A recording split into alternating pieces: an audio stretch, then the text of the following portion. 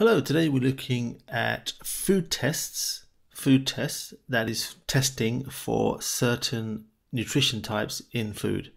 First one we're going to look at is found in potatoes. We're going to look for starch, and one example is potatoes. There are others. The second one is the test for lipids. And this can be found, for example, in butter. And again, there are other foods that have this. Remember, lipids are fats and oils. Fats and oils that can be found in food. This is a test for protein. And the example I have there is some milk. Again, there are other foods that contain protein, but milk is quite an easy one to test. And the last one is the test for sugars. So there's just a sugar solution there. For example, some glucose. Let's just tidy that up there, move that out of the way. Right, so we're going to look at how these food types are tested for. We're going to start with starch. Okay, now to test for starch, we use something called iodine solution. Iodine solution. And there you can see some iodine solution in a little dropper. And we can test this on different types of food. The ones I have here, the examples I have here are potatoes, and there is some bread. Potatoes and bread.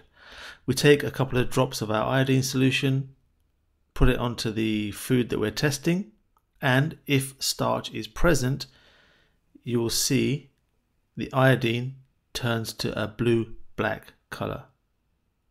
A blue-black color. This shows us that we have starch present. A blue-black color means starch is present. So that's the first test that we're learning about today. That was the test for starch. Next, we're going to do the test for lipids. One way to do this is to use something called filter paper. Filter paper. You may have seen this at school. It's usually in discs, round shapes like this, about 10, maybe 15 centimeters across. But that's filter paper there. So all we do with our filter paper is we take our sample of lipid, in this case it's the butter, and we can just simply rub it on the filter paper like this.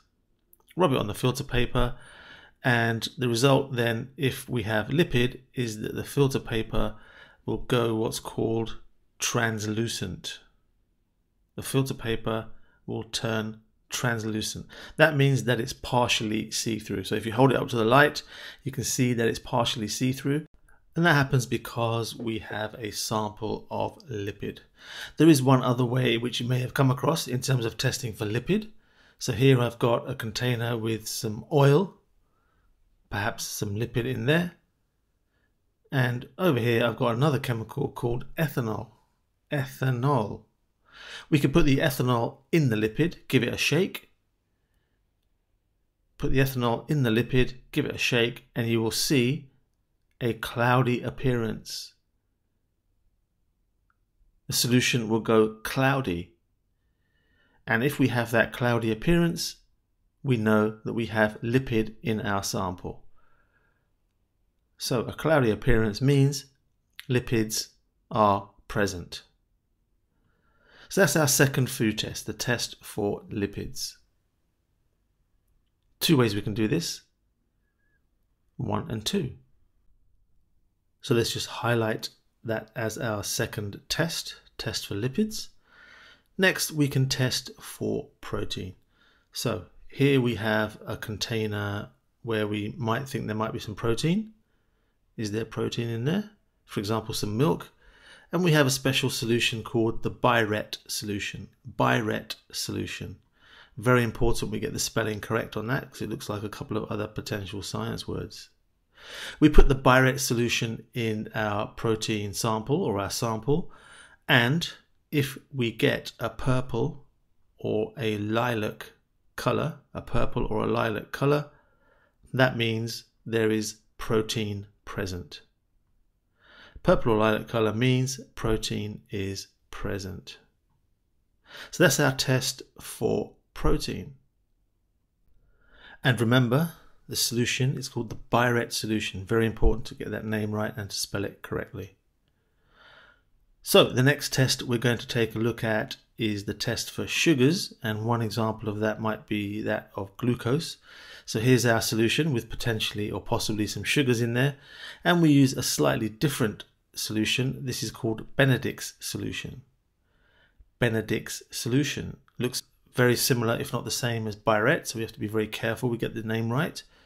And what we do is we place our Benedict solution in our sugar solution, and we have to heat it. We have to heat that mixture. We heat that in a water bath, which is basically some water that is being heated with a Bunsen burner. We place our solution mixture in the water bath, and we leave it for a few minutes.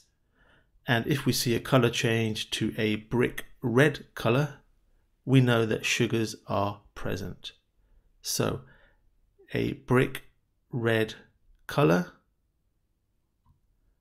means that sugars are present. Sugars are present.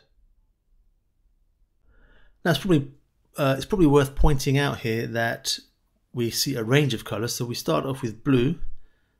It goes to a kind of green color, then yellow, orange, and then eventually brick red. So we often see a range of colors as it changes from blue all the way to brick red. But you can say that a brick red color shows the presence of sugars, using Benedict's solution. Okay, so that's our tests for the solutions or the different food types. Here is a summary of the different ways in which we can test the different food types. So you could take a look at this, make some notes, or if you've printed off the notes that are linked in the description below, you will have a copy of that. So that's it for today. Thanks for watching, and I'll see you soon.